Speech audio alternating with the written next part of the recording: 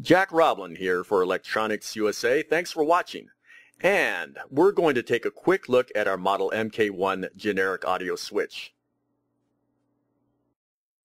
Now looking at the diagram, you can see that the MK-1 has the ability to switch two audio input sources to one audio output. Now these audio inputs are set up to receive line level or headphone level audio sources.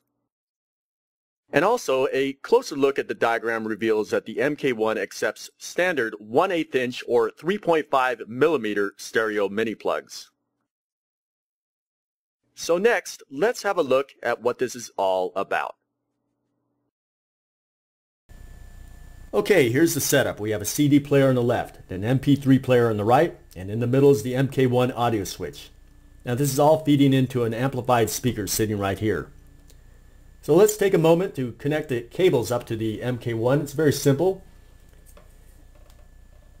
The CD player, the amplifier, and the MP3 player. Let's turn on the amplifier and see what we get.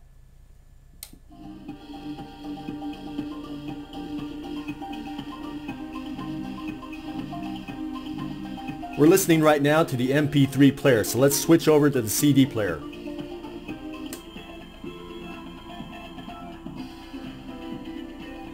Now back to the MP3 player.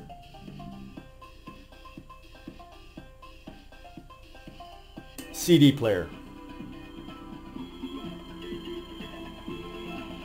MP3 player. CD player. And one more time back to the MP3 player. And that's it. The model MK-1 generic audio switch from Electronics USA. Thanks for watching.